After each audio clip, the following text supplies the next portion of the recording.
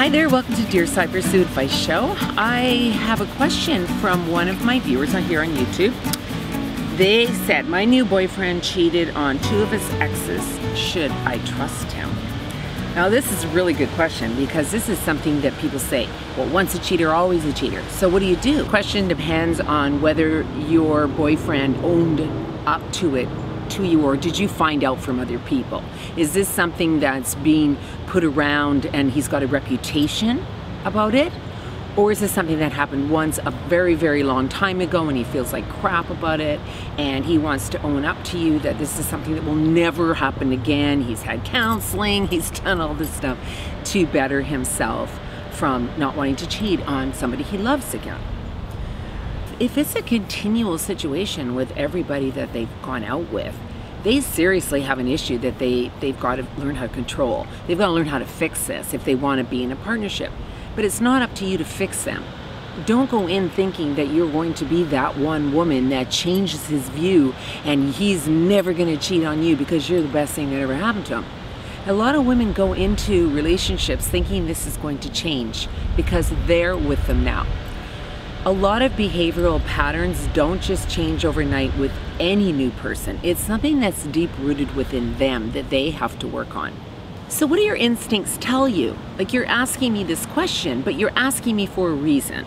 So are your instincts warning you? Is there something that you've seen within him that scares you that he's going to do this again? Do they treat you well? Are they controlling? Do they try and rule your relationship? Do they play a lot of games? Or are they consistent with you? What they say matches their actions? These are all things you want to look at when you're trying to decide if a person, you can forgive a person for something, or when you're trying to decide if you want to share your life with somebody. You've got to play out all aspects of what's being put in front of you. Don't ignore anything. So there's other little things that cheaters kind of give away about themselves. They can't help themselves really. And that's the people that are, you know, they're busy. They're always doing things that don't always include you, even though they say that you're their girlfriend.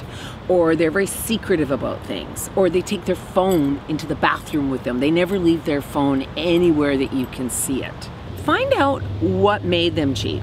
What did they learn about it? What made them even go there? Especially if they've done it more than once.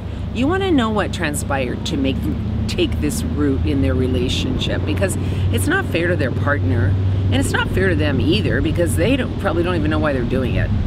And they keep ending up in a relationship. Well, why don't they just keep dating and not go get into a committed relationship if that's all they want to do is have sex with somebody else?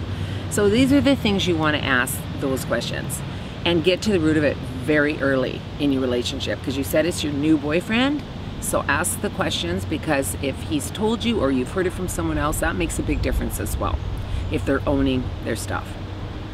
Thanks everyone for listening to Dear Sybersue today. Thanks for subscribing to my channel, or if you haven't, I'd love it if you would click on the button right here on this channel. And please leave your comments and like the video. Thanks everyone. Bye.